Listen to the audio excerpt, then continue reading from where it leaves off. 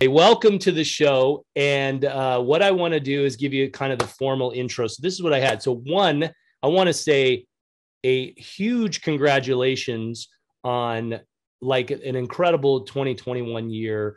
Fifth at the Olympic Games. Now, and and a lot of people, I mean, that is amazing, right? You're an Olympic finalist, fifth place. And so to say congratulations is like, yeah, okay, right? Like, yeah, nice. Thank you. Fifth place. Yes, I'm very proud. But this is what I think to put in perspective, that if people are going, wow, yeah, fifth, that's amazing. What's amazing is that it was fifth at the greatest shot put Olympics ever, right? Like, so you're 21:41, right? That was your PR. So this is the things that I think are incredible are your PR going into this season. You PR'd your first meet of the year, hit the standard by a centimeter, and then you kind of knew your tickets punched. We'll get into that. You're representing Italy and all that interesting stuff. And this is a long congratulations, but but the fact is you PR in the qualifying, you PR in the final. So PB, right? Sometimes we interchange PR and PB in the US.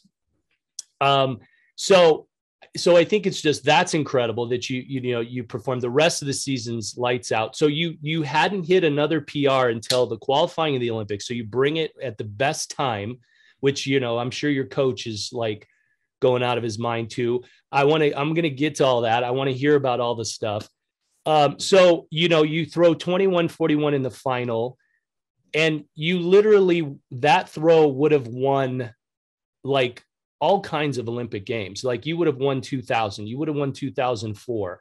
Those names are like great. Adam Nelson, you've got, John Godina in 96 didn't throw 21:41. Like he's got multiple Olympic medals. You would have medaled in virtually, I think the only Olympics you wouldn't have medaled in was this one. And in 1988, which was like all the freaks from back in the day, right? Timmerman and Gunther and Randy Barnes, right? So that was the second. That's when, obviously. So that's my big introduction. So to say again, congratulations on fifth place at the greatest Olympic shot put final in history. It's awesome. So congratulations.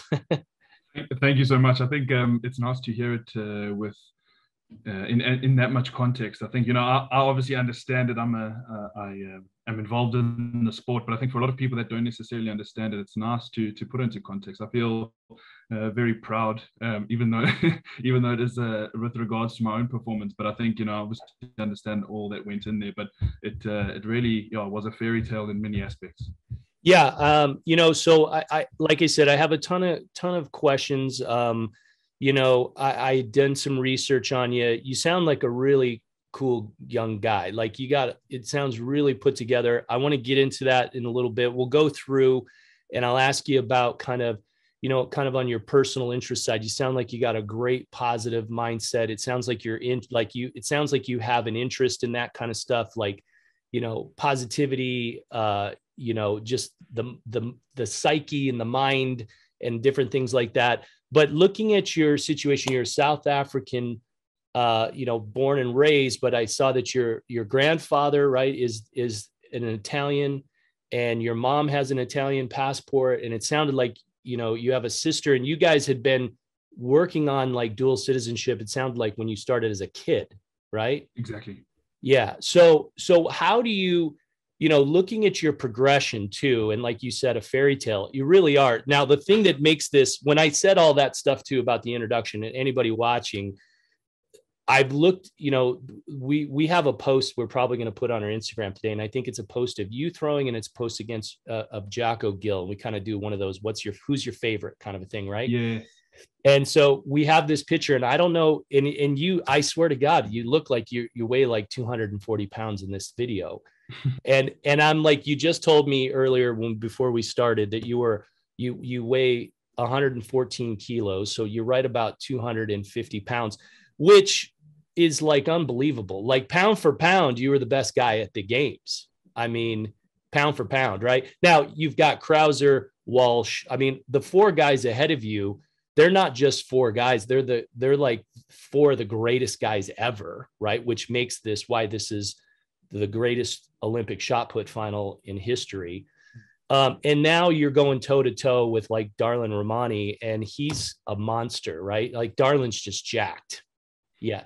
And, you know, and I being an American, you know, I've known, you know, Joe Kovacs, his Art Venegas was his coach for a lot of years. That was my collegiate coach. Had a big influence on me. Ryan Krauser, you know, I've spoken to him a few times, seen him at some key meets and different things, and he's huge too, right? And he's bigger. Like I taken a picture with Ryan, I look like a shrimp, and I'm 6'3.5", you know, so I'm probably about your height. I'm an old skinny guy now, so I only weigh like, you know, 100 kilos now or something, but I'm a young skinny guy. And so I'm looking at your progression and kind of talking about how we get there. So we've got a couple of things I want to talk about. Ask you about the decision to compete for South Africa, because funny enough, an Italian teammate of yours, Nick Ponzio, I actually coached Nick Ponzio in high school. So when he was a high school, he threw 21, I think he threw about 21-15 with a 5.45 shot. So I started coaching him. He was throwing about 1830. And then after I'd been coaching him about 9 weeks, he threw 21. So he had a huge PR. So I coached. That's huge. Yeah. Yeah. Thanks. So funny enough, there's a little bit I like kind of know, and I know. How much did you get to know Nick? You guys travel as a delegation, or was, you know, that kind of thing? Yeah, so I got to meet Nick quite early on. We stayed at Tsukurazawa University when we first got there before we moved into the village. So yeah, we were there for a few days with Nick, but we had all our separate rooms. And then when we actually moved into the village, I roomed with Nick for a bit. Oh, okay. Yeah, so I got to know him reasonably well in a short space of time. But yeah, that's basically. But good guy, great shot putter. Knew of him before, obviously coming over to Italy, and nice to have him there. I think you know, a rising tide raises all ships. Yeah, that's interesting. And now that said, you train with Coach Paolo Desaglio, right? Again, that guy, he's you know, two-time Olympian, right around a 70, I think right around a 70-foot PR, right? I think like 21-23. 21-23, exactly. Yeah. And so he had been coaching at Fabri, right? Leonardo Fabri. Did I say that right? Exactly. Okay. Perfect. Okay, good. And so, you know, the interesting, like, I'm going to give it over to you because there was this decision. You're South African. You have this family connection. It sounds like a long process, like, and you eventually did this, and you made the decision to throw for Italy before you broke out, right? Like, I think you officially started representing Italy in 2020. And up to that point, you'd only had like a 19-meter PR. And not to say only, but, you know, I think the level of men's shot put over the last 4 or 5 years has been incredible. You know, everything has gone up, like on all levels. And so 19 meters a few years ago, like literally, you know, in 2019, right? You had 1909. So you'd barely scratched 19 meters. And then you start, you in that process clearly became an Italian citizen. And then you found Coach Saglio. Hopefully I'm saying that relatively correct. Good enough. Okay. And that's an interesting thing. So I'm going to just let you kind of explain how you how did you make that decision? Cause I'm sure that's always a tough call. You know, you're born and raised in one country, and it sounds like you got the best of both worlds now. It sounds like you get to go live when the weather's good in both spots at this point. And you really took off. Did I get this right? In 2019, you look like you only had about 3 competitions. Is that? No. So 2019, I think I had a few more than 3. It was okay. Around, I think it might have been yeah, but maybe 6. You know, okay. So not a huge bunch, but definitely more than 3. Okay. And then in 2020, you become an Italian citizen, and you looks like you're really hitting a lot of competitions over in Italy. And so tell us a little about that. I'll ask you about how you met, your current coach, and what you guys have done together is fantastic. And so yeah, I'm all ears. I'd love to hear it. Okay. Thank you. So I'll try make this long story a short story. But so I studied at university from 2014 to 2018. Graduated and sort of messed around with the shot put, but the university was very academic intensive, and the way that sort of South Africa is set up, it's very difficult to have a good quality of life without a university education. It's not impossible, but it certainly makes it a little bit easier, I think, especially if you're going to go into the professions, accounting, medicine, engineering. Okay. So I went to university, dabbled in shot put, took it seriously, and I remember I think it was 2016, I got a PR or PB of 1697, and that was I was so happy with that, and I was super confident with 1697. I had very little competition. There was no one really around at that stage doing anything bigger. One under 23s, and so when I look back now, I was unbelievably confident with 1697 than I sort of probably should have been, but carried that all the way to the end of university. And even in February 2019, that was my PB, is 1697. Right. Okay. And I'd always agreed with my parents that I wanted to give shot put as a career a try, and they sort of understood and agreed and were super supportive, but said get the education first. And then the sort of gentleman's agreement with the both of them was that I'd have 2 years where they'd sort of financially support me, with accommodation, the food, like the bare necessities, nothing extravagant. Right. And so when I went up to Johannesburg to be coached by a South African coach, Pierre Blichnout up there. Okay. In my opinion, was the best at the time, and maybe still for my own personal character. So I went up there, and after 2 months of being up there, he was diagnosed with mouth cancer. Yeah, I've read that. Exactly. So he stopped coaching, obviously to focus on things far more important, which kind of left me a little bit stranded. And that was when I started training with a guy named Arete, who's also Italian, South African. Okay. And being in Joburg, I was in the process of already getting my Italian passport. We had tried, because you have a birthright, obviously, at birth. But it was extremely complicated at the time for logistical reasons, financial reasons, and also just administration confusion to speak on the phone, try to speak to the right person, understand everything you had to submit, and it was a long process. And, so it got to the point of being very frustrated. We couldn't get our citizenship, and, with life just happening, we sort of couldn't get it when we wanted it. So we had said, when I go up to Joburg and we have the consulate in the province, I can sort of manage everything. And so when I was up there, I started the paperwork. And then in training with Arete, he suggested to me, we were speaking, I said, I believe you're Italian. Why didn't you compete for Italy, et cetera, et cetera? And he gave me his reasons. And he actually recommended Paolo Del Solio the first time. That was the first time I'd heard of Paolo. I'm obviously a fan of shot put, but I really don't follow too much of the history of shot put. I'm kind of like, we'll get more into that, I'm sure, a bit later. But I'm more of a fan of the sport as a vehicle, as opposed to just being shot put crazy. Okay. I'm not particularly sentimental to the sport, which might disappoint a lot of people, but I still think there's a lot of value in using it the way that I do. And so anyway, so that's the sort of the Italian part. Okay. And so he sort of we spoke a bit, and he gave me a few pointers, and so I took his advice and finally got the passport after a lot of back and forths and trouble. But then once I'd had the passport, in and around, before I moved to Joburg, my grandfather very recently was diagnosed with Alzheimer's, a huge sort of early interest, someone that got me involved in sports. And he wasn't a man of many words, and I think that had a lot to do with the language barrier. And I'm slowly understanding that now, especially being in Italy and learning the language and understanding the guts, the courage, the ability to sit down and study. And like I say, he used to come and support us, and he was always sitting in the stands, never said a word, but he was there, and that was something that I take a lot from that, just that presence. And so when he was diagnosed with Alzheimer's, and, he kind of stopped recognizing me and my other, my sister and cousins, and my coach the coach at the time was diagnosed with mouth cancer. I just left university, so I was in like a weird transitional phase in my life.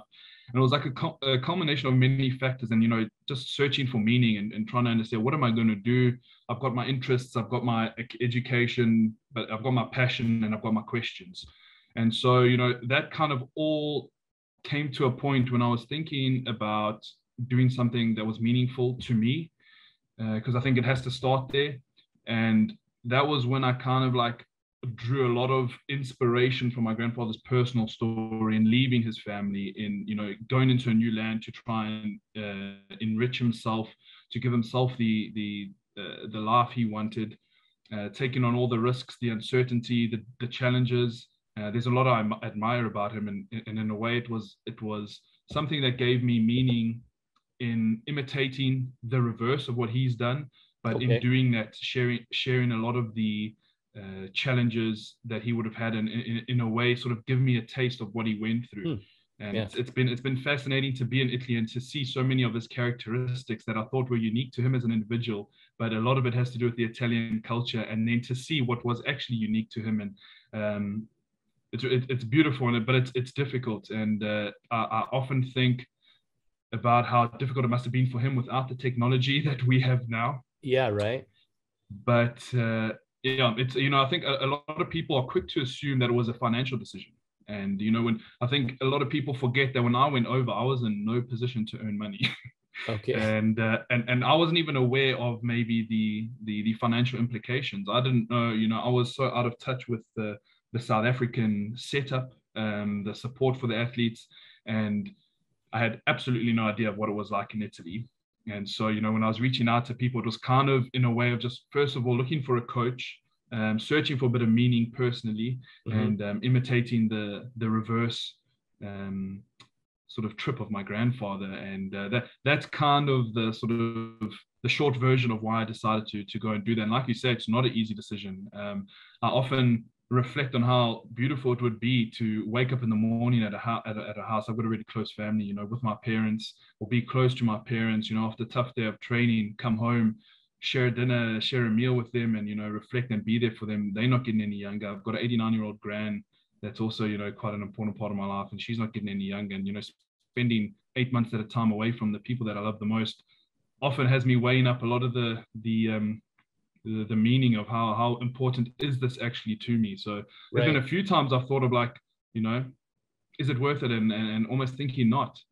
And so I'm happy to be here now, and I'm happy to finally. And this was not before I did well. This was even after the Olympics. You know, I was having these thoughts. My environment is so intense and so disciplined, and non-diverse. It's so one-tracked, and I think that's been a lot of the reason for my success. But it's been a lot of the reason for the difficulty. And so I'm getting into a place now where I'm sort of finally being maybe a bit more clear about what I want, how I want it. And so I think as I can be a bit more independent in Italy, learn a bit of the language, have a bit more say in what I do when I do it, I think that'll give me a bit more peace of mind. But it certainly hasn't been easy. And so you're living in Italy roughly about 8 months out of the year now? That's kind of what it totals up to. I have for the last 2 years. Also, so when I eventually went over to Italy, I was very fortunate enough to move in with my coach, because what happened, I was there sort of 7 days before the national lockdown. Oh, wow. And my coach said to me, he said, you know, you're more than welcome to stay with me, but we understand, you know, this is back in the beginning when no one really knew what was happening, you know, if you'd like to go home and be with your family. Right. And it was a tough decision, but I was like, I'm here. I've sacrificed so much to get this opportunity. So I was fortunate enough to move in with him. Yeah. And he's got a shopping circle on his property from the days he used to train, in a beautiful hill. He's got a bit of land there that his father-in-law sort of works, and it's absolutely beautiful. And so, you know, once a day we were training, we're doing technique one day, weights the next, circuit the following, and we'd do that twice. And so it was very light training, and that kind of took me from the 1909 to the sort of 90s, and the slow progression into the end of that year, I think, being 2070. And yeah, I owe my coach a lot. Yeah, you know, I looked at that, and your previous, you know, I mean, honestly, it's really interesting. You said a word a few times, and I caught it in some research I was doing on you, and you said the word meaning, and I think that's a really interesting thing, because you have a very insightful kind of you know, inward looking view, it seems like. And it seems to me, because your success is pretty off the charts. Like, I mean, if I had a guy come to me with a 55-foot PR, so roughly, you know, whatever, 1691. And now when you had that, was your thought like, I want to try to go make an Olympic team? Was that really in your head? Definitely. Yeah. I mean, it was always the goal, definitely Olympics. You know, because in America, right, we're teaming with, you know, zillions of like 19 and 20. There's like the list. USA is crazy, right? In the shot, like the depth of guys, we could probably put, you know, a dozen guys on Olympic teams all around the world. That would be easy. You know, it's incredible.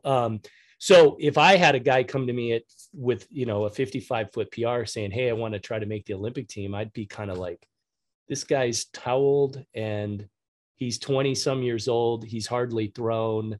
Like, and I mean, it says a ton about mindset, right? Like, you've got to be, hey, I believe in myself. And obviously you prove that. And so, you know, Coach Paolo, I'll just call him Paolo. That's easier, right? Perfect. Of course. No, that's great. So, you know, he sees you coming in. So, okay, but 19 meters at that point, I'd say, yeah, okay, 19-meter guy, that's it. And you had like 16 comps that year, I think, and 13 of them were all over your PR. So clearly it was a big breakout, right? I mean, and now all of a sudden 2070, it's like, yeah, this is like, you're damn near to the standard. So so how do you arrive at all that? Like, you get there, you train.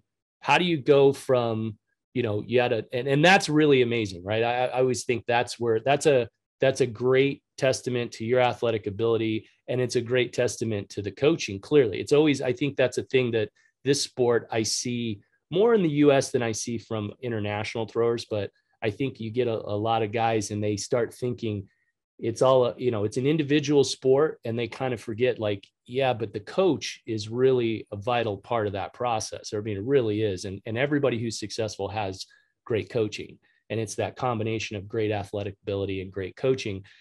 How do you guys, you know, you guys are training in his backyard basically, right? And you've got a whole training set up there. You make that leap, you believe in yourself, you go, you know, I mean, that's a big decision to make. But you put yourself in a situation and it all happens, which I think is a huge testament, like I said, to the fact that if you believe in something and you set out the actions to go achieve that, and, you know, you've done it. And so how do you, you know, you said, again, it kind of ties me back to the mindset and the meaning of it all. And this is still something you were, like you said, you use it as a vehicle, which I thought was really interesting. And to me, that says you have some good balance. So I think when you know, I've known some athletes who they get so obsessed about this, and then it's like, it becomes not fun for them, right? Because they're working so hard, and it's becoming mundane, because this is a tough sport. This is a lot of work. You know, you're always working, you're throwing's hard, training's hard, you know, and so to have that balance of fun, and it sounds like you do a lot of that. It sounds to me, from what I've researched and talking to you in a short time, that you have that good balance. So how does that kind of play into the training for you?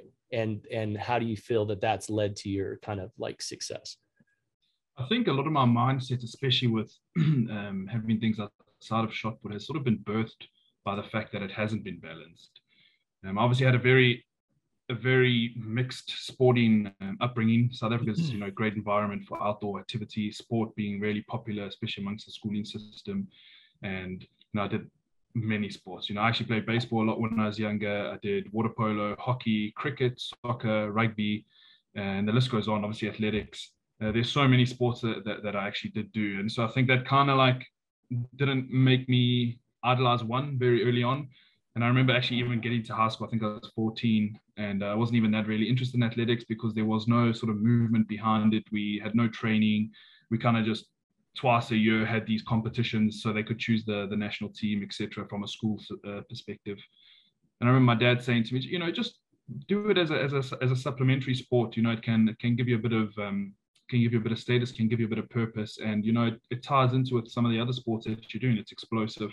And so I kind of just listened to him and went along with it. And that was kind of where it was. And then it was only once I sort of fell in love with the individual self-mastery aspect of the sport that I kind of went, okay, I can see myself doing this.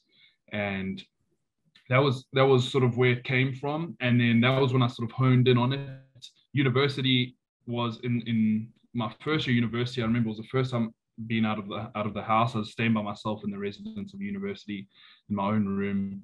And it was the first time I kind of felt how meaningful it was to be in charge of your own time. And all of a sudden I was saying, wow, I can actually train 3 times a day. It just comes down to my discipline. And I remember at that point, I was waking up early. I was training in the morning, going to university, training at lunch, finishing university, and then throwing in the evening. So I was like training 3 times a day, twice in the gym, once outside. And it is not the correct approach, but I was just so like happy to be in charge of my time and so excited to be moving, and for the first time feeling fully responsible for my success. And that's what I love about shot put is, you know, I could not have had the extreme successful rise in any other sport apart from individual sports, because in teams there's kind of, you know, there's politics, there's team selection, there's, you know, coaches' favorites, etc., etc. Athletics, I mean, I'm sure there's a few other sports, but specifically the shot put for me was like, you throw the distance and they can't deny you, especially if you're doing it consistently. And that's also a big thing that I fell in love with, and realizing, you know, having this point in the ground that kind of shows you how well you're doing in your sports. And it's only recently I kind of learned that there's so much more to that marker than just your physical ability. There's so many other mental aspects.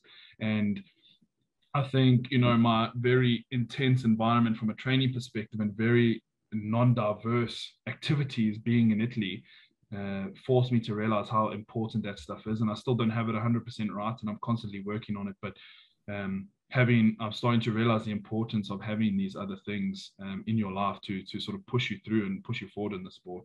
Like I say, you know, having dinner with your family in the evenings, that's something that I feel could improve my performance. That's huge. Right. Because I don't lack the discipline. I just I lack the sort of the other wholesome elements of being a human being. And I think that's, you know, my sport's done really well, but if you're looking for sustainability, you've got to start feeding these other aspects of the human interests. Okay, so you're somebody who obviously, it sounds like you really liked the training process, so it was easy for you to start training frequently, right? If you don't like training, you're not going to train 3 times a day. Exactly. So I think I definitely enjoy the training process. Yeah, that's awesome. Now, when you started working with Paolo, what was that like? So that was going to be kind of one of the questions. You know, like I said, funny, he was 4th at the Olympics in '96, right? He was so he's an Olympic finalist, and you know, he competed in a lot of, you know, European championships. I mean, he's got a ton of international throwing experience, and I got to believe that's a benefit, right? Because he can kind of help prepare you. How did you guys? Because when I you know, contacted you about setting up an interview, I'd asked if he could potentially join us, and you said, you know, how's your Italian, right? And I was like, not real good. How's yours? And you're like, not real good either. So you know, how is that coaching, you know, which I think says even more about how good of a coach he is, that you guys have a language barrier on top of it, and you guys have done all this. So tell me about like working with him. How did that process go, especially since you guys had, you know, a language barrier? And I'm sure that you're learning more Italian now, and I'm sure that's getting better, but how was it initially, and like how is it now, and how did you guys get through that? So I think his English is actually is really good. Oh, okay. And learning a second language, I understand the sort of like anxiety and potential discomfort around having an interview, I think, in a second language. Okay. So I think, I mean, we can speak clearly relatively easily. And he, what I like, he's very, the way that he sees the sport is beautiful. So sorry, so just to finish on the first point. So I was very fortunate that his English was really good. Okay. And it was just more, I think, the interview environment, and it's like, you know, not understanding, etc. Okay, gotcha. So I was very lucky from that point of view. But as a coach, you know, I've psychoanalyzed them quite a lot. I find the sort of people's behavior and those sorts of things really interesting. And so I observe and yeah, just observe a lot. And I think, you know, he's a fantastic coach. He's a fantastic person. And I think what makes him unique is he's just got such an eye and such a passion for the sport. You know, he there's a lot else that's important in his life, but I don't see him get as passionate about anything else so frequently as he does for shot put. And I think as athletes, we're extremely lucky to have people like that in the sport. And you know, a lot of people comment on the fact that, you know, both mine and Leo's personal bests are further than his, and it's so easy to get caught up in the, you know, we're better than our coach. But I think he sacrificed so much of his athletic career experimenting so that we can start where he left off. And I think that's huge. He made all the mistakes for us. Now he just tells us the blueprint, you know, and it's not even that easy. He's consistently giving us feedback on every throw. Do this, do that, and his insight into the technique. I'm still learning. I basically do what I'm told. I had to go from obviously an athlete coach, because I was kind of coaching myself, to then just being an athlete. And that's been one of the best things for me, because, you know, it's when you're thinking and throwing, you're extremely slow. And so Paulo kind of took that away from me, and he kind of gave me the opportunity to just feel through the movement. And he's like, I remember him saying to me, he's like, you throw, I'll coach. He's like, and when you make a mistake, you come back, I'll correct you, and you throw again, and you just keep trying. And that's kind of given me a lot of sort of freedom in the technique. And I'm still learning the technique, and I hope I never really get to a point where it's consistent. Lying a little bit. I would love it to be more consistent. But I don't ever want to be understimulated by learning, because, you know, there's things in training and I feel and I go, wow, that's beautiful. You feel efficient, you feel light, you feel explosive. And that's really exciting. And I don't ever want to lose those new feelings. You know, when you'll go through like a month training camp and you feel like your body's sore, you get in there and you just, nothing's clicking. And then in the last week, you know, one cue, you try it and you go, wow. And I love that feeling. And when I look back, so much of the Olympics was a blur to me, because I was just so overcome by pretty much everything there. But when I look back and I watch the videos now and I look at my technique, it's so strange for me to see all the compliments I'm getting technically, because I was never a technical thrower.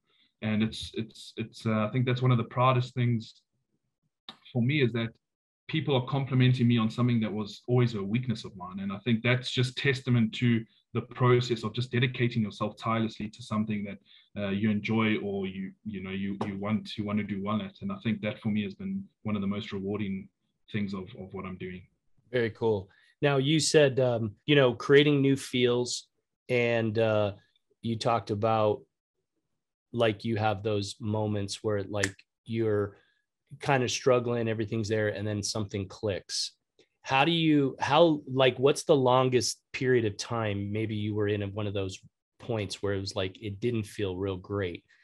Where do you go mentally when you hit that point? Like, you're going for a month and now you're starting to get a little frustrated.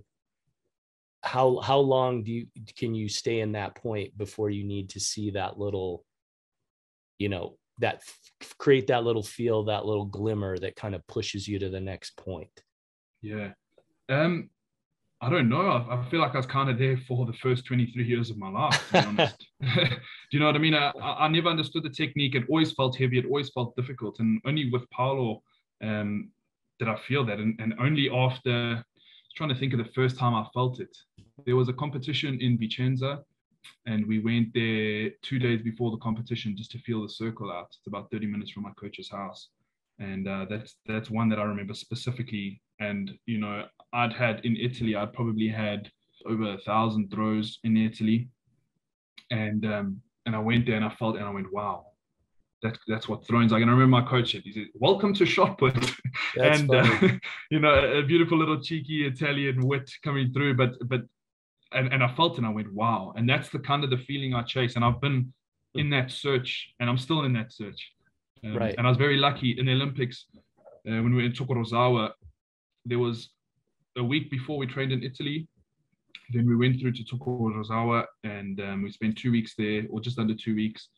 And that was huge. I remember spending like hours a day, I don't want to lie, but probably 90 minutes every other day visualizing and just going through and trying to feel. And then we'd train only once in the afternoon.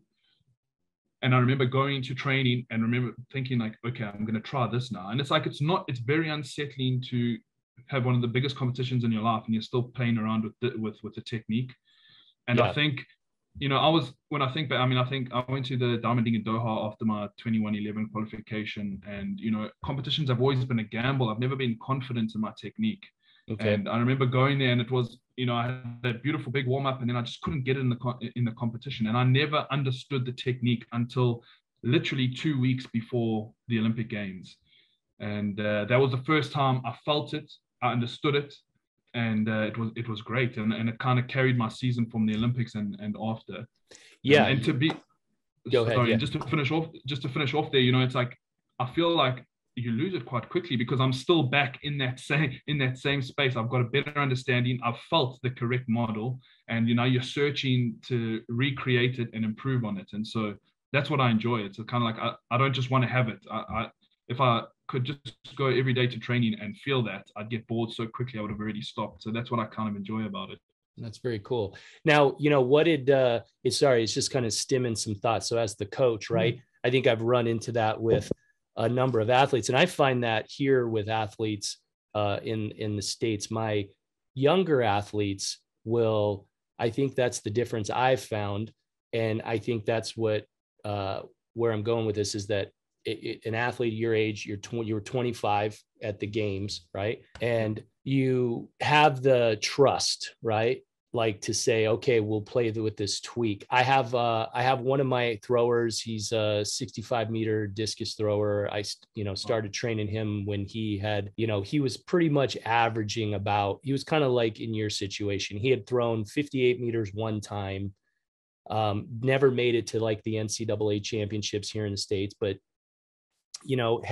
was averaging about 55, 56 meters in the discus. He pretty much always would trust me. So even when we make a little tweak, it's like, you just got to trust me, tweak this, tweak that. He did that. So, we started coaching in 14. By 18, he had thrown, 65 meters, multiple US championships and different things like that. I have found, however, other athletes with older athletes, I find that seems to be a little bit more of the exception rather than the rule, that most older athletes freak out, don't trust the tweaks. Whereas I find with my younger athletes, is why I've had a lot of success with them. They're just like, okay, I trust you. And then we can make those tweaks last minute. This is a long way of setting up. You make tweaks literally a couple of weeks before the Olympic Games. That says a lot about the trust between you and your coach. And then clearly the rest of the season was like, your PR going into games was 21:11. Then you go 21:25 to PR in the qualifying, 21:41 in the final, 21:20 after that, 21:32, then 21:63. So you're just really consistent. And then you have what you would consider maybe a down meet, right? You went to Switzerland through 2085. And that, it's perspective, like, oh, I've been, like, your bad meet now is 2085, and then you finish up with 2166, right? And so how do you get to that point where you trust that tweak 2 weeks out of the Olympics and it just totally works?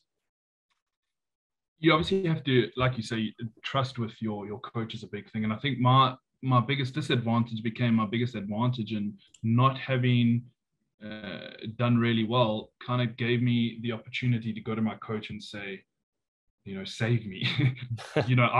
I'm literally putty in your hands. I've got no idea. And I think it's that whole like lifelong learning principle, and just being able to be in a space knowing you don't know what you're doing and just trusting someone. It's hard not to trust someone who's come forth at the Olympics, and someone who's thrown 21:23. And when I came as a 19.09 meter thrower, I realized I had so much to work on. Like I said, I was never complimented on technique, quite the opposite, in fact, And so when someone is so confident in a model, you kind of think like, well, I have to trust it.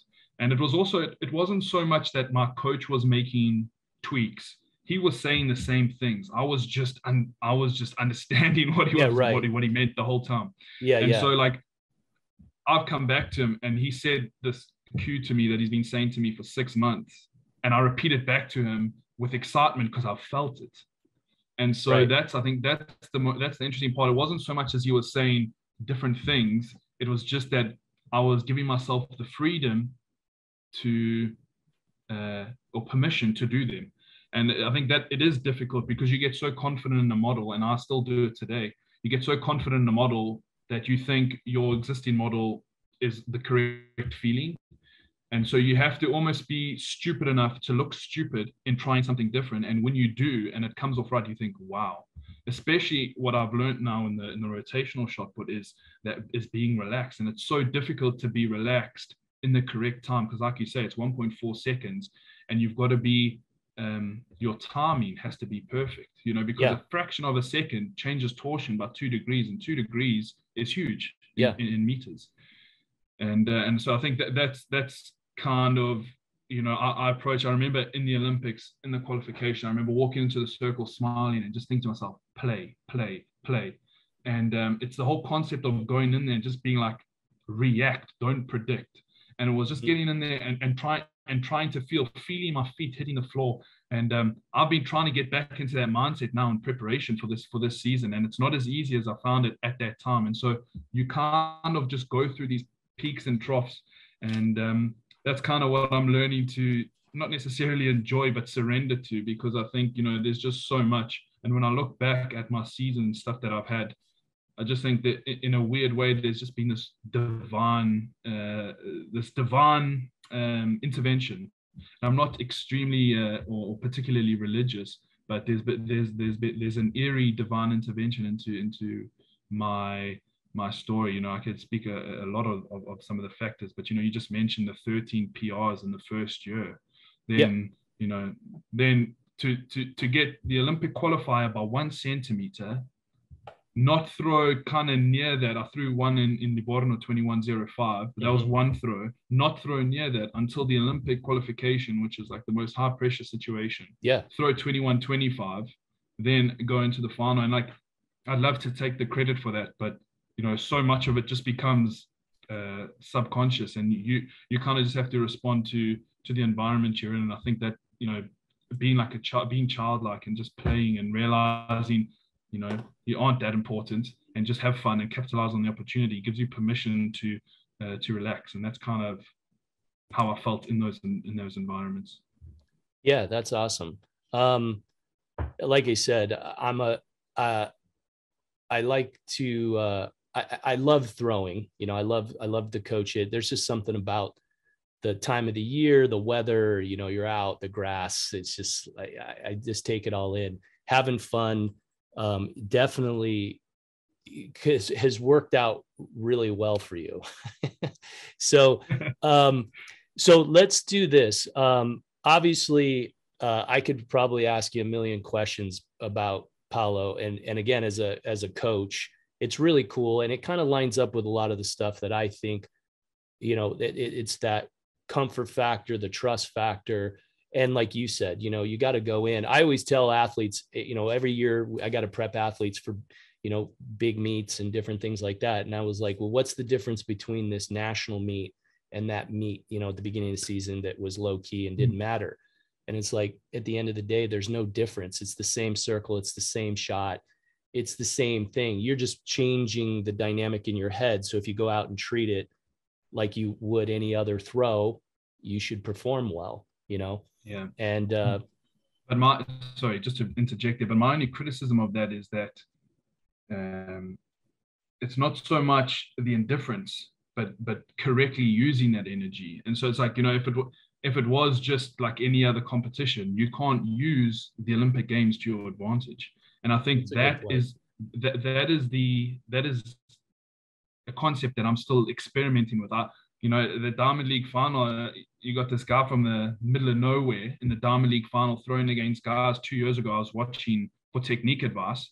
And I'm throwing amongst them in this like weird performance type environment for the shot put. And it's weird for me to experience all these things for the first time, because I never had any athletic success early on. I never had any athletic success, university, etc. And so now all of a sudden you're thrust into this environment, and it's weird. And then not only do you have to compete, but you have to try and perform. Right. And I think that's what I enjoy the most. I don't know if my sort of like indifference, and I don't, indifference is too strong of a word, because I enjoy shot put, but it's almost like the fact that I've got so many other areas of interest in life kind of makes shot put not become a big thing. It's like important enough for me to dedicate such a big percentage of my life towards trying to perfect or master, but it's not big enough. I could walk away from the sport tomorrow and just still be so blessed and so fortunate with all that I have. And so I think that kind of gives me the confidence to be like, you've got nothing to lose, and I remind myself of that very often, because there's a lot of situations where you kind of just feel overwhelmed, and you kind of just feel like, why am I doing this? Why am I spending so long away? And when you remind yourself of those things, you can walk away at any point. You're always able to choose what you want to do. And that gives me a lot of confidence. And I think what would normally be perceived as high pressure situations, because of, the fact that there are just so many options, and I'm just so passionate about so many areas of life. Yeah, that's a good, healthy balance. And just kind of to say too, what you're saying when I was, and I agree with you, that was a good point. You want to leverage that big comp, right? Exactly. Because and again, kind of elaborate on even what I was saying too, because that was a good counterpoint, right? You got to leverage it. And I always say the adrenaline in that situation is going to be up no matter what. It's enough. Right. Yeah. So that's where I mean by like, do what you do. Right. Understood. And then it's like, and let the adrenaline do the work. Right. And it sounds like you obviously leverage that extremely well. So let's do this. I'm going to shift gears. And like I said, when I did my research on you and different things, I really loved what I kind of like found out about you. I like your mindset, and you kind of have like almost like a young philosophical, like you're a young guy with a mature philosophical outlook. I think that's really cool. So this is, the world record holder, the greatest guy ever. So that's a cool thing, right? I mean, I geek out on this too. When I get to see Crouser, I mean, he's like by far, not just like he set the world record, and which I said was always about Crouser was, yes, it solidifies that he is the absolute greatest ever, but his number and volume of throws over like 22 and 2250, he just like crushes everybody historically. Like you can combine all of these great throwers, the amount of throws, and they don't add up to what he's done. So he's really is just absolutely amazing. So agreed. Here's this 6'7", 320-pound guy who moves like, like a ballerina. The guy's incredible. And then here's Zane Weir at 6'3", 100. What were you? Were you 114 kilos at the games as well? No, I was 112 at the games. Oh, so you were lighter. I mean, more or less, exactly. Okay, so I mean, it's pretty incredible. Now, to put it in perspective too, like I was talking about how impressive your results are. You threw further than Tom Walsh threw in Rio. Like Tom Walsh only threw 21.38 and got a bronze, right? You threw 21.41 4 years later. Those three guys all threw essentially a meter further. It's absolutely insane, right? So talk about your technique and how a guy that weighs 248 pounds is in the Olympic final. You're the lightest guy in the Olympic final. I know that without even having to look anything up. Right. Sure. So talk about like, I see, and this is kind of similar to some of the stuff I teach. You look like you have a more active, you're consciously looking like you're trying to open the left arm more aggressively, but in a controlled way. I always say you open the arm, not the chest, right? Because if you open the chest, you're going to fall into the throw. So you're creating this sequence, obviously, between the lower body and the upper body. We take this and we put it into 6 pillars. Funny enough, I told you I train mechanics, and then you'd said something earlier, you got to react. And that's what I teach my throwers. When we throw, we react. We don't think, we react, right? We do drills and we do progressions and we figure out mechanics and then we react. So how you, when you do your offset, tell me at any point where you want me to set, like how, and again, depending on how much you want to give away or how much insight you want to, you know, I know. So the left arm action, like Krauser, you know, you see what I would say is he's a more chest over, arm, shoulder, chest connected long path. Yeah. And whereas to me, you look like you have a little bit more active, right? You're not as big as him. So speed start to finish. That was something I had talked to Joe Kovacs about a couple of years ago. He said, Ryan's so much taller than me. I've got to be fast, right? I've got to use my speed. And he's a freak, like Joe's like superhuman strength levels on top of it, right? Yeah, so exactly. So with you, with the left, I notice how it's kind of looks to me like it's an active left side upper body to kind of, I call it pulling yourself, kind of you open it and pull yourself into the throw. And then at what point, like, and it looks like you consciously obviously try to stop the arm here so that you can wrap your body and kind of snap it into the power position. Yeah. Is that? Yeah. So I, when I think heavily coming out the back, I don't even think about the arm. I think about the left leg. Okay. I'm basically just waiting till my toes are kind of pointing the direction that I want to throw. And that's, for me, that's the hardest part of throwing, is waiting for that left leg to completely turn, you know. Criticism of my own technique is that you can see the angle of from my hips through my shoulders in comparison to Ryan. I lean a hell of a lot out the circle, towards into the circle, which is not good for me because that takes the shot ball off the axis. And so, you know, that kind of makes the 7.2 kg a little heavier when it's not above your hips, you know. Right. I'm very lucky, I think, for whatever reason. I haven't worked it out. I don't know why. I've got a few theories, but I'm very lucky that I'm explosive, so I get under it quite quickly. And I think that is something I like to work more on, is just keeping the shoulders a little bit more back. You can see Ryan's heel is infamously low, not too bad actually in this one. But what that allows you to do then is it takes your center of gravity more out the back of the circle. It gives you a wider whip around.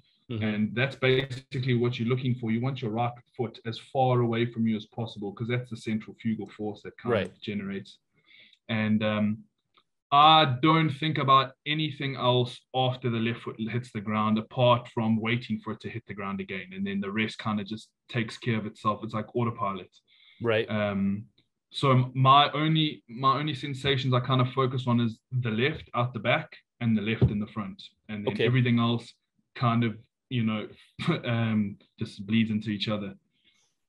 Very nice. Yeah. You know, I call this, so my system, we call this, you know, your wind up, I call it pillar one. And there's a lot of important variables and in the start, you know, and then this is what I would call the hinge. The hinge is the left side. We refer to the ankle, the knee, and the hip. And I coach my throwers. It moves like 3 hinges on a door. They move in unison, and that's the axis that sets up the throw. The upper body is going to follow. And so for you, how much do you focus on, like with your setup? How much of this did you guys work on? None. So to be honest, it was kind of like, you know, I did that because it's when I was younger, it's what I saw the other guys do.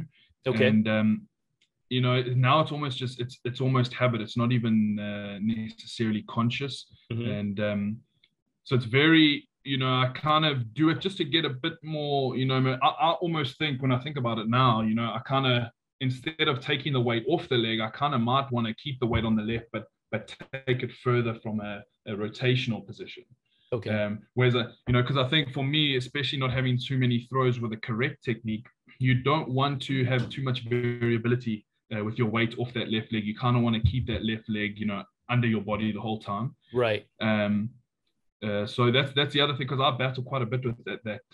You know, those 3 are supposed to hinge together, but my hip often sinks back down, and that kind of gives me a problem. So I yeah, like I say, I wait for that left to go. I've tried to focus a lot on the dorsiflexion of my right leg, which is harder to do than one would think, Okay. especially Yeah. for me. But that helps quite a bit with me. Okay. And it just gives me such a beautiful wrap in the end. And I don't think about stopping that left arm. It kind of just happens because I know what it feels like to be in a good position at the end. And that's what I love about feeling as opposed to thinking about it. There's just too much to think about in that short space of time, as you said.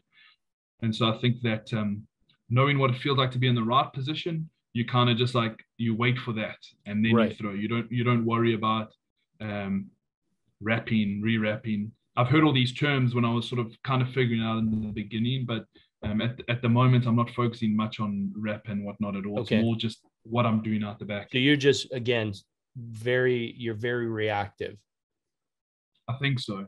Yeah. Which has pros and cons. it does. Right. But, and ultimately, you know, I've been, I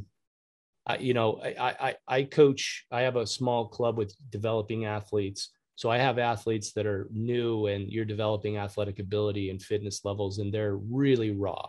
And then I've had those young athletes that are, you know, I've had these kids that are, you know, 6'3". So was that 191 centimeters? They weigh, exactly. You know, they're you know what, they're 130 to 140 kilos as high school kids. And crazy, you know, and so I've had a couple of kids that are 22-meter throwers with a 5.45, right? You know, so so to throw 22 meters even with a 5.45, you got to be doing a lot of things right. And these kids are they just pick up things so much easier. So it's a testament. Obviously, you're not going to be fifth at the Olympics and the best Olympics ever if you're not if you're not an exceptionally talented athlete, right? That's going to be. So that's interesting. So I like it. So because you can, you know, so you'd agree right here, a little too far forward, correct? Completely, yeah. Yeah. Definitely. So that being said, what other, is there anything else you would like to point out about your position versus, like, do you think, you know, because Walsh has, once you look at Walsh and Krauser, they're kind of about the same. Walsh has the sweep leg incredibly wide, right? Yes. So he really creates that extra speed as he transitions from here to here, right? That wide leg really going to whip you into position. Yep. And then very similar to Walsh, this is where I would say, like, the left arm, we coach to take it out, and you have that great reaction of this path, which I think really allows you to finish. I mean, that's a great finish, right? You're squared up, shoulders, hips through, and you're just striking the crap out of the shot, which is how you throw 70 plus feet weighing 148 pounds or 248 pounds. So, exactly. It'd be even more impressive if you weighed 148.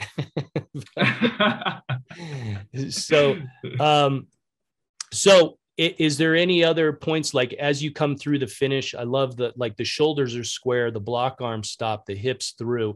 You're a little off the ground, like, whereas you can see Krauser maintains ground contact a little longer. Is this something that you think you consciously do, or is this something do you want to try to keep yourself on the ground a little bit more through the finish? No, so it's not something I consciously do.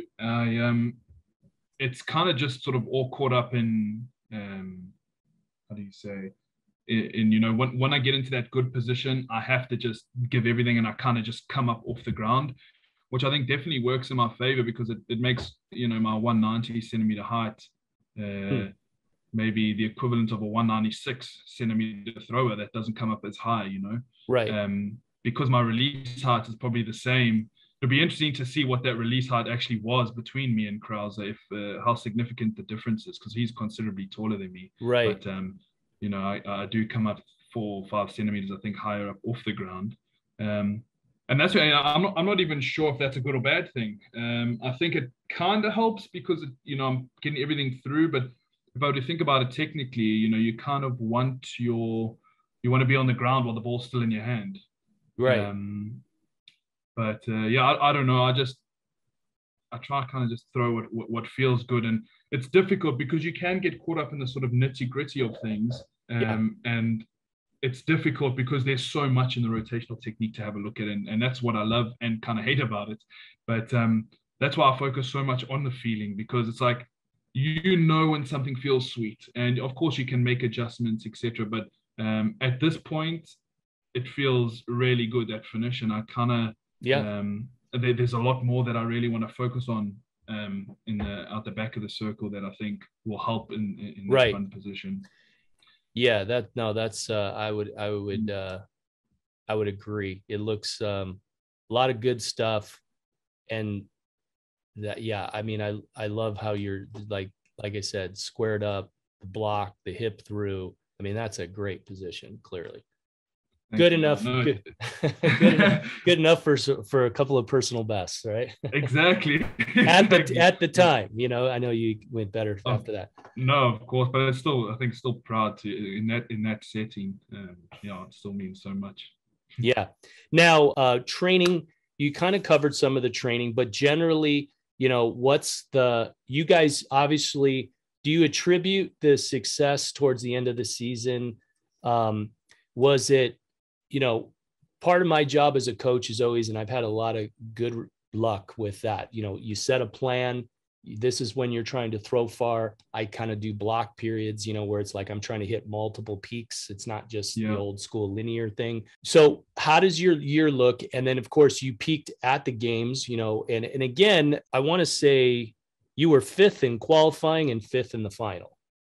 So, you know, you brought it, you had, I think, like, you know, it's a pressure environment. You open up with a 2084. The second round, you hit you know, your PR at the time is 2011. So how is that, you know, when you go in knowing, well, my PR is only 2011, the auto cue is 21-21, and you go 21-25, you're like, sweet, I'm in, and I'm going to come back the next day. How was, you know, how did that feel? Like, you came in when you hit the 2084, you're like, yeah, I feel good today. Was that like, when I hit 2084, I kind of went like, wow, that was easy. And so then I was like, this could be fun. And I knew I thought to myself, I actually don't know the statistics, but I was like, 2084 is not enough. And I always say to myself, I don't actually necessarily, I'm not too concerned about how I do in the Olympics from a position perspective. I just kind of want to PR. And so, you know, when I hit 21-25, I was so happy. I didn't even process that was automatic qualification. I completely forgot the numbers.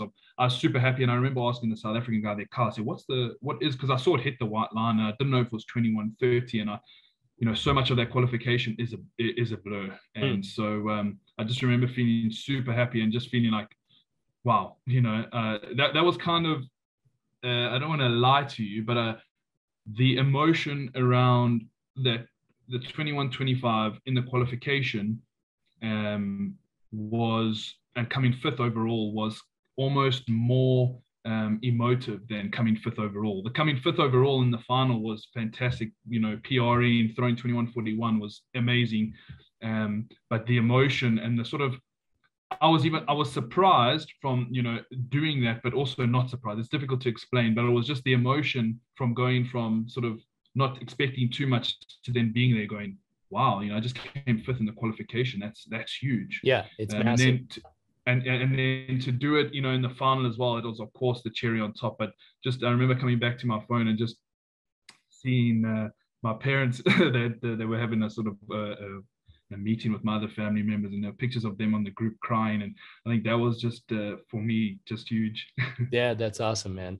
Now, you obviously, that said, now what are you thinking when you come back the next day in the final, you know, and you open up again with 2085 on the final, and then, you know, it wasn't until the final, obviously, like the final, you know, 3 throws, that you go 2140 and 2141. You know, you had 2 2140s, which was better than Romani. He hit a 2188 on that first throw, and you know, that held him for 4th. But I mean, at this point, you're going toe to toe with Darlan Romani. I mean, Darlan Romani is like a beast, right? Like, I mean, that guy is huge, right? Like, you've competed against him.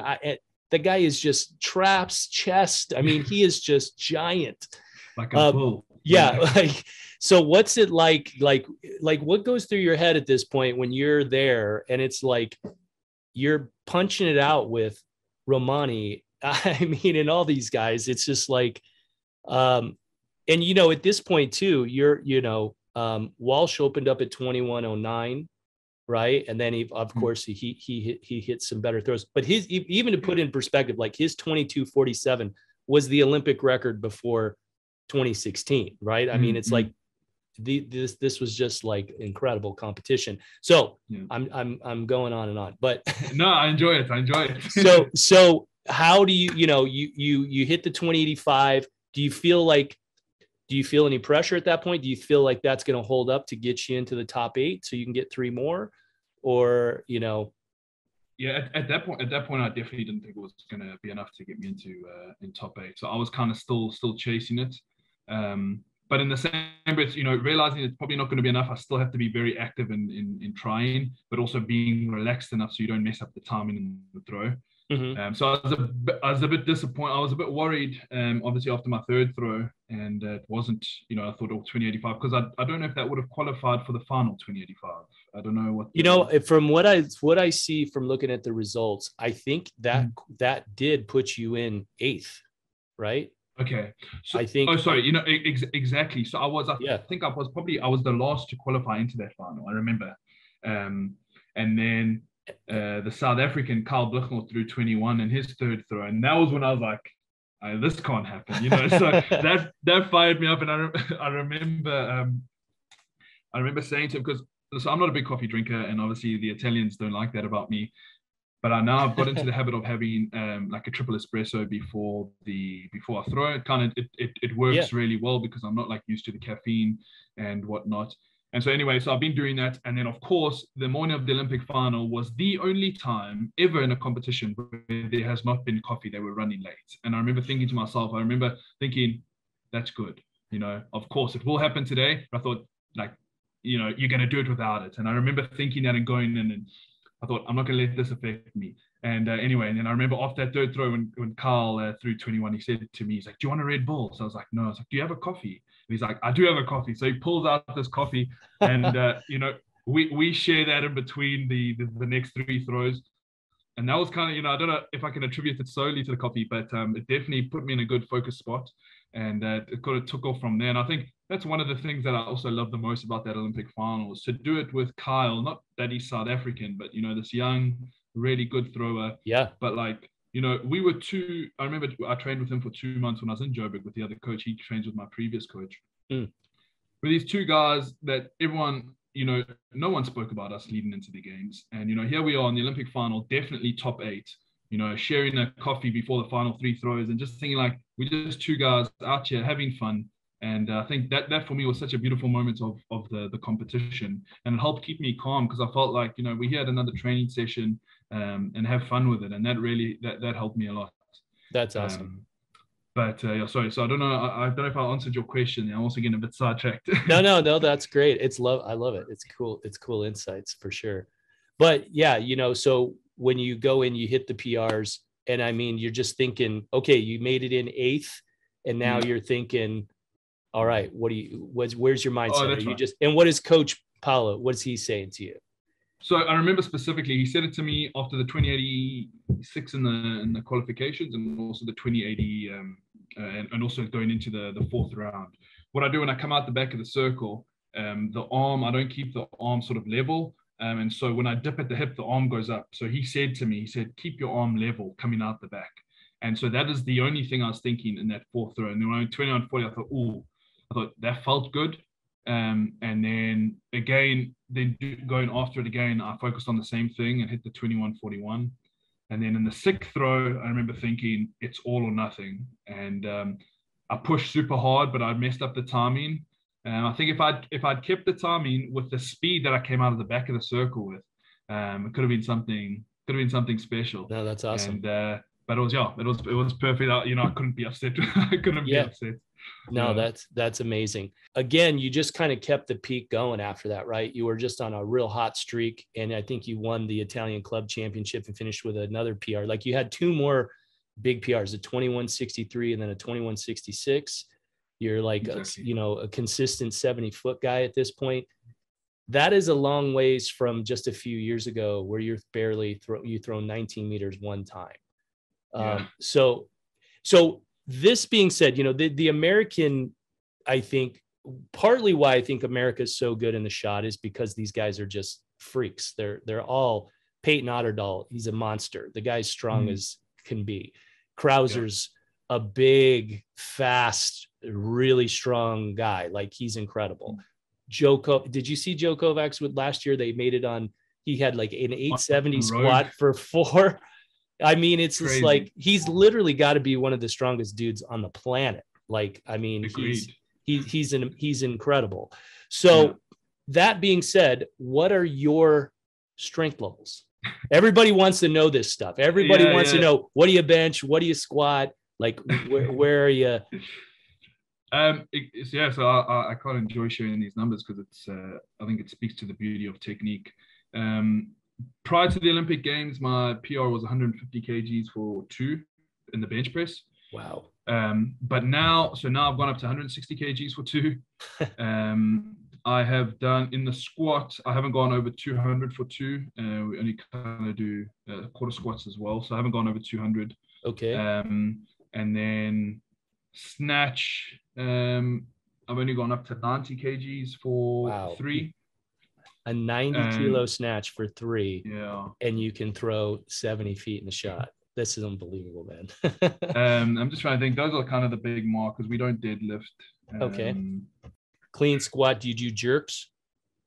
We do a behind the neck jerk, but it's kind of it's not a jerk. We don't use our legs. It's more just we stand on our toes just to get that rhythm. And I've gone up to 100 kgs on that behind the neck kind of jerk.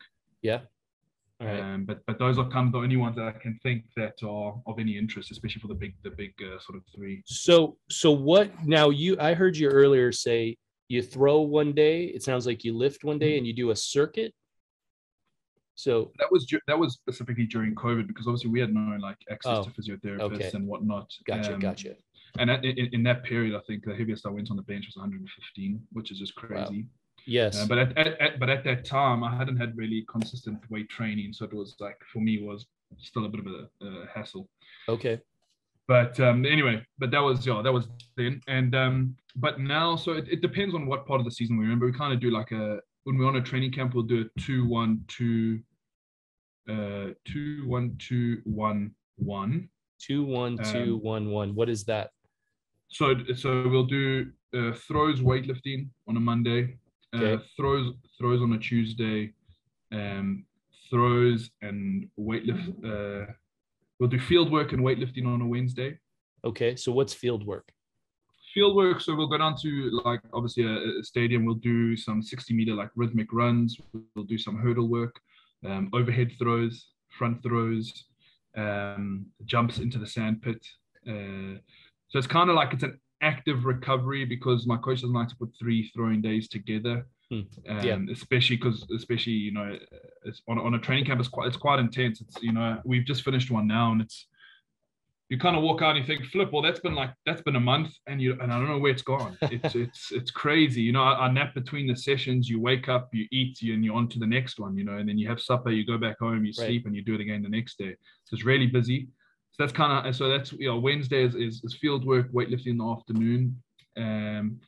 Thursday is just the throws in the morning. Okay. Friday is throw in the morning, weightlifting afternoon, and then Saturday is weightlifting. So that's kind of how it's set up for our training camps, and that is similar to last year, but a little bit different. There was a few tweaks. I can't remember. I must look at the programs, but it's kind of that's the principle that my coach kind of adopts. And then how much rest do you do after training camp? Is it like a download week? Do you completely leave everything off? Is it everything lighter? Like, how's that look?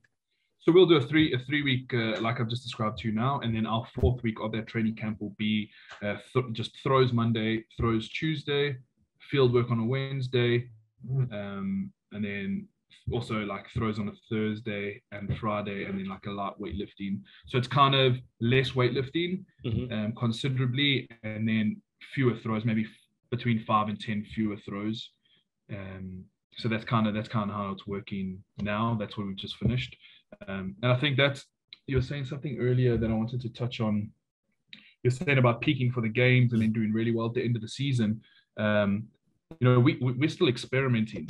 I don't really have too much to compare to. I've got 2 years, and they've kind of been different for many reasons. Right. So we're still experimenting. We're still trying to find. I definitely think, man, I really wanted to go on for another month after my last competition. I was in really good shape. Training was incredible. I was, shocked to see the shape I was in.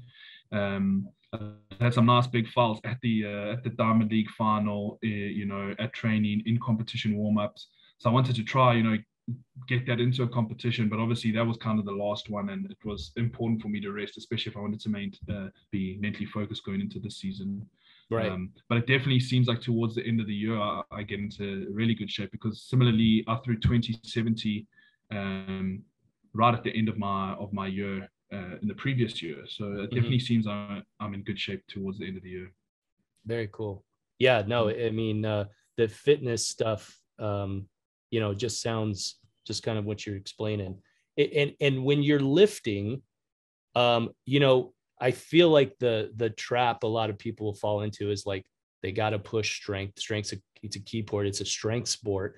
So what do you think? I mean, clearly based on what you just explained, number wise, you look like you still have a lot of upside. So where do you think, kind of leading that, as I'll start wrapping it up, because I appreciate your time and I don't want to keep you on all day, but what is the outlook to you? Like, what's kind of where do you 22, I'm sure is probably got to be one of the big goals, I would think, right? That's a big milestone. I think you threw against Josh Awatunde, right? Another stud from America.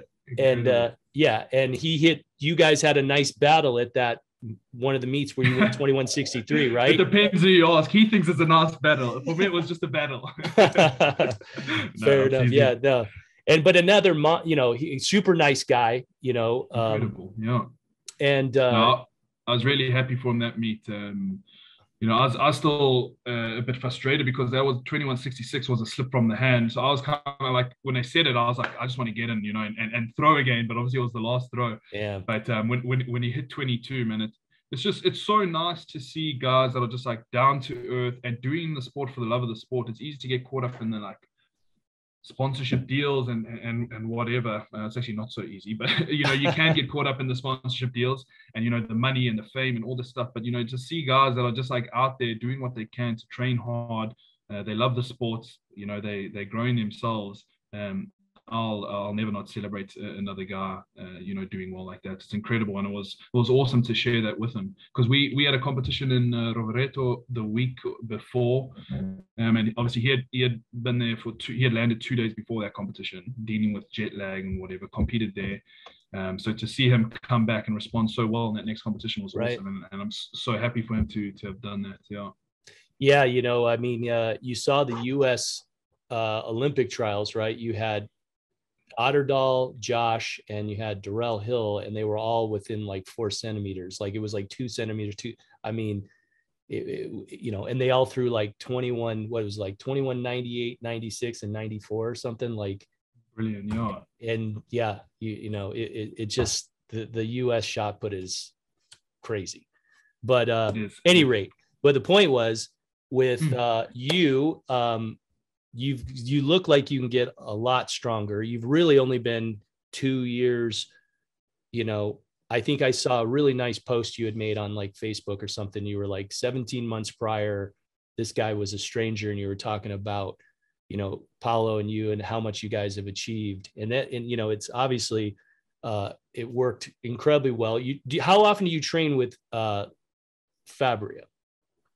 Pretty much every time we train. Okay. So we train quite a bit together, yeah. And he's got a 2199 PR, isn't that his PR? 2199, exactly. Yeah. So that's got to be like, how much does that push you to having a guy like that every day? And then how was it between you two where you jumped up and he didn't? Probably, I'm sure he was expecting to perform a little bit throw a little further than he did, because he had some really great marks last year. And Yep. and then how is that when in the training environment with you two? Like, how's Yeah, the group dynamic. yeah. Yeah, so of course, I'm very thankful that he allowed me to train with him in the beginning. He took me into his home for a month as well. He helped me a lot, and it was just it's such an honor to be in the early stages of someone throwing like that, and realize you're just a human being that can throw really far. You tend to put these guys on a pedestal, so to be involved in the intimate daily happenings of someone that's such a good thrower gave me a lot of motivation, gave me a lot of comfort, and a lot of patience for myself. And just to be seeing a good technique continually while you're training, and being able to watch and learn from him was incredible. And so that's huge. And in obviously since that, since I've sort of I had a really good towards the end of the year, and his marks weren't as good. He's been dealing with some discomfort muscular wise, and I think after COVID it sort of kind of like took away some of the sensibility of his timing and whatnot. I'm not too sure how or why, but he kind of struggled to find his rhythm again, but had a beautiful 21.71 in the Diamond League in his hometown. That was that's kind of what I say. Like of course there's competition, but to be involved like with Josh when he threw 22, Fabry when he threw 21.71 in the town that he grew up in, at the stadium he was competing at, to be a part of those things for me is just, it's so motivating. It's so beautiful to be a part of. I see what it requires to be a thrower, so I can never look at someone's great result and be frustrated because of my own performance. So to be involved, that gives me such motivation to be a part of those sorts of things. And so I think now that helped me. He's helped me so much to be proud to see how he interacts with the Italians and the Italian culture, and I'm learning a lot from him always. And he's been very supportive of me in my success, and so I think managing the team cohesion and team dynamic is an important part, but we've managed so far to keep it reasonably good, and keep it an environment where everyone's still learning and supportive of each other. So a lot of people have asked that, because I think it's a natural question. It's so easy to kind of let the jealousy creep in, but we've managed to keep it at bay. So far so good.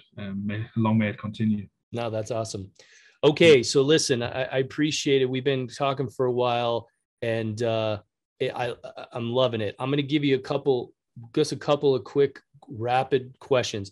Day in the life of Zane Weir. What's it like? Wake up, eat, train, eat, nap, train, nap. Okay.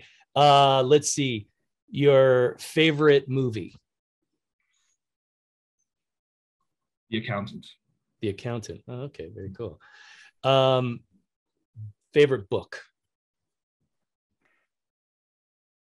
There's a few. I'm going to go with the one that's actually a South African writer. It's called Textures of Silence by Gordon Foster. Okay, very cool. See, that right there just tells me you're a good intellectual kind of guy. So don't be fooled. Okay, let's see. Favorite food? I'm not a fussy eater, but I do enjoy a good burger. Okay. Yeah, something about a good burger. Chicken wings or tacos? Chicken wings. Chicken wings. Okay. I'm a taco guy. I can eat tacos every day. I won't hold it against you. No, it's not as popular in South Africa. I figured, in right? The US. Yeah, tacos, and I'm half Mexican, so it's like genetically in me to want tacos every day. So, that's not such a bad thing. There's worse habits. Yeah. So let's see. And final, favorite relaxing activity to do? Spend time with the people I love. My girlfriend, my family, probably my favorite. Very cool. Does your girlfriend, you have an Italian girlfriend or a girl from South Africa? No, South African girlfriend. Okay. So yeah, we slogging through long distance. Oh, that's a trick. Yeah. All right. Favorite song?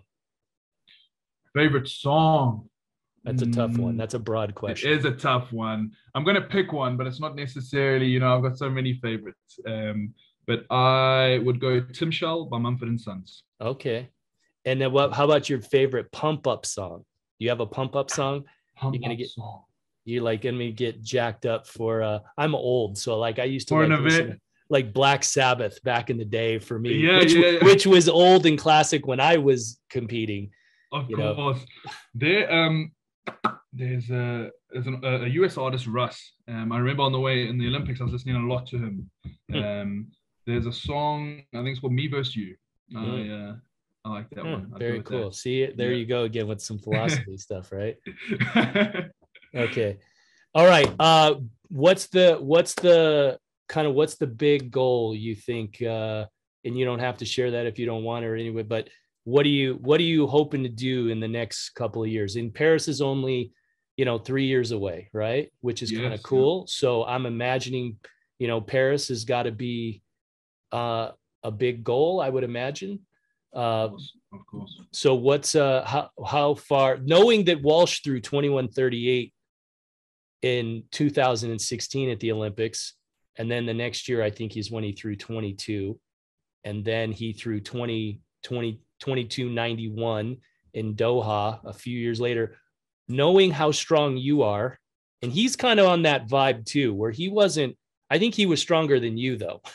So I think so. Yeah, but he's obviously gotten bigger and stronger. There was a great picture I think him and Kovacs put up together where like when they were competing with back in like 13 or 14, and then like 5 years later they're both just like so much bigger, and exactly. Yeah. So what do you think you ultimately, where do you think you can fall? What kind of performance wise, like from a distance perspective, or just overall? From a distance perspective. I'm assuming you're hunting for an Olympic medal. That's a given, right? You're fifth. I got to think you're thinking, yeah, look at, I'm 250 pounds. I can compete with these guys. I'm going to win a medal. So I have to believe that's where your mindset's at. Of course. And so it definitely is. I mean, an Olympic medal would mean a lot, but it is only one mark of my success, I think. Right. Distance wise, it's so difficult because I really actually don't care.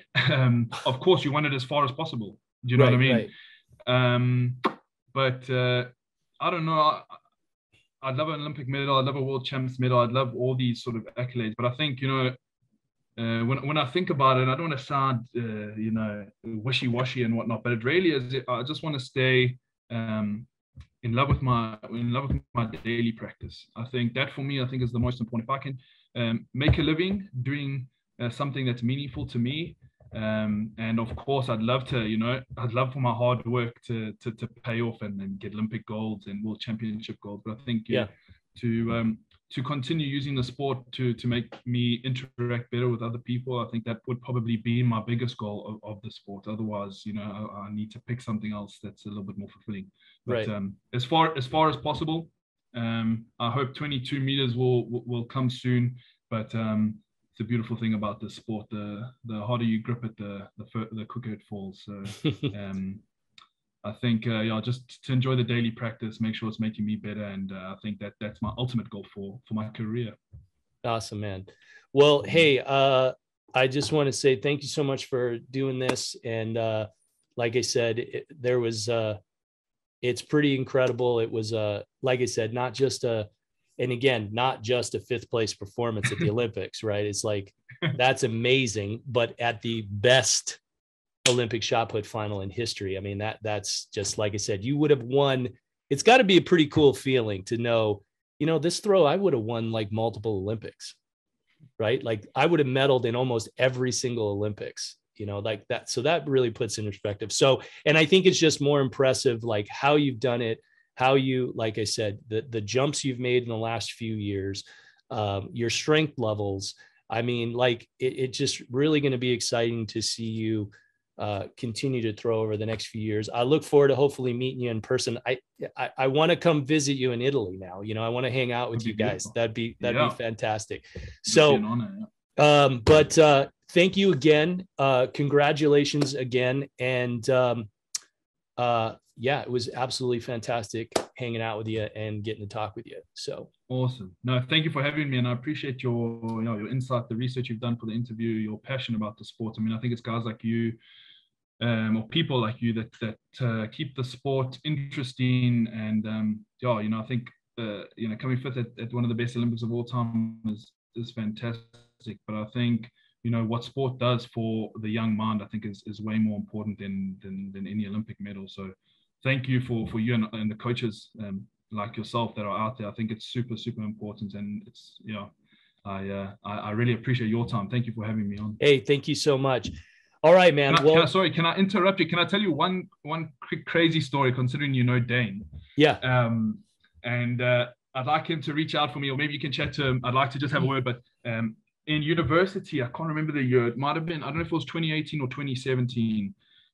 I reached out to him looking for help on his page, and I said, listen, I'm looking for some advice just in the weight training facility, just to kind of get a basic program. I've got no idea.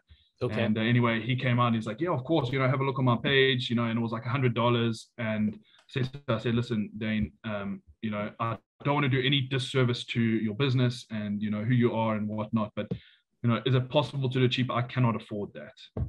And he helped me out. And I responded when I qualified for the Olympics. I actually messaged him and I voice noted him, and he read it, but I don't know if he actually listened, because he probably gets thousands. I don't even know if he answers his own messages. But I wanted to give him that extra $50, and I think I'll maybe wait till hopefully I see him in Oregon this year and meet him, shake his hand, and acknowledge him, because he definitely helped me at university with the weight training. To get to the 1909, that kind of put me on a interesting recognition radar for the Italian guys. So if you can just tell him that story, sure. I'd greatly appreciate it. And then obviously to meet him in America, God willing, would be awesome. I'd love to shake his hand and say thank you and give him his $50. Very cool. Just Dane copies everything I do. Oh, really? Okay. Okay, so I won't give him an interview. Yeah. So no. we're friends. We hang out every year at the U.S. Championships and that kind of stuff. Awesome. But he's even self-admitted. He's like, I've watched every single video you've put up, like every one of them. And I'm like, to the point, I probably shouldn't even say what I'm about to say, but I had an editor that I trained for 3 years that broke his contract and is editing for Dane now. No, a trader. So we talked about it this year, and he goes, I probably should have told you, shouldn't I? And I was like, I'm like, the guys, I won't say anything, but I'm like, it wasn't a very cool situation, but no. So at any rate, but I'm sorry, but maybe cut the part out there. You can buy Dane a beer. That's what I'll tell you. You don't need to give him his $50. Okay. Magic. No, awesome. No, but I look forward to meeting you, man. And again, please, not please, but thank you for your time.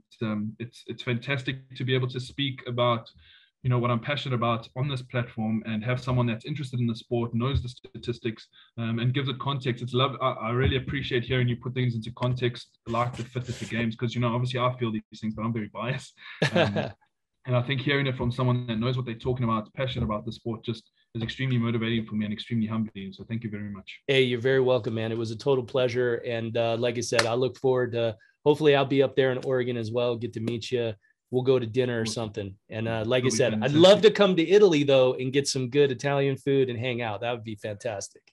Yeah, no, but we look forward to having you, man. So if you do ever come down, let me know, and we can certainly arrange something. Sounds fantastic. All right, man. Thanks for your patience, and good luck going forward. I hope everything goes well and works in your favor. Great. Yeah, thank you so much. All right, take care. Cheers. Bye-bye. Bye-bye. Bye-bye.